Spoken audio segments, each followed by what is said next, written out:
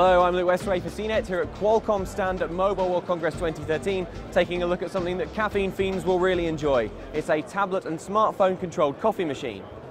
Okay, so here's how it works. This coffee maker is hooked up to a Qualcomm 4100 Atheros chip, and then all you need to do is hold the tablet using a camera in front of the coffee machine. It will then identify it. That's using the Vuforia augmented reality technology, and then you'll get this tablet interface here which you can use to control the kind of coffee you want. You can set the time that it's set to brew, you can choose regular or strong, then you press brew and that signal is sent to the coffee machine. You can even get a separate notification popping up on a different tablet letting you know when your brew is ready.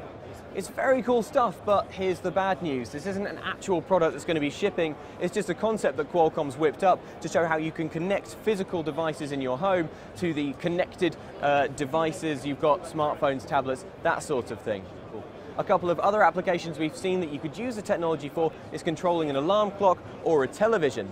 The whole system is built on Qualcomm's all-join open source software, which is actually going to be shipping with a variety of Qualcomm chips later in the year. So if you really wanted, you could get hold of that chip and try and build something like this for yourself. I'm Luke Westray for CNET, suddenly in need of caffeine, here at Qualcomm stand at Mobile World Congress 2013.